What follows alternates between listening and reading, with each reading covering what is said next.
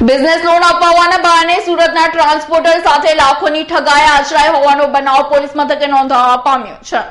Salabatpura police પાસેથી મળતી માહિતી મુજબ સલાબતપુરા કોહિનૂર હાઉસ સામે આવેલ મહાવીર ટ્રાન્સપોર્ટના માલિક પરાગદત્ત મિશ્રાએ નોંધાવેલી ફરિયાદમાં જણાવ્યું હતું કે તેઓને અંજલિ શર્મા નામની મહિલાએ ફોન કરી પોતે ગ્લોબલ ટેક ફાઇનાન્સ લિમિટેડ કંપનીના લોન ડિપાર્ટમેન્ટ દહેરાદૂન ઉત્તરાખંડથી બોલતી હોવાનું કહી બિઝનેસ લોન અપાવવાની વાત કરી અનુરાગ ઠાકુર, મનીષ મિશ્રાજી, મોહન વર્મા, સંદીપ વર્મા, સોનુ સક્સેના, વિજય તથા અન્ય એક ઇસમે મળી બેંક મેનેજર હોવાનું કહી 4,35,000 થી વધુ રૂપિયા પડાવી લઈ લોન ન કરાવી ઠગાઈ આચરી હતી। હાલ તો બનાવ અંગે સલાબતપુરા પોલીસે ગુનો નોંધી વધુ તપાસ હાથ ધરી છે।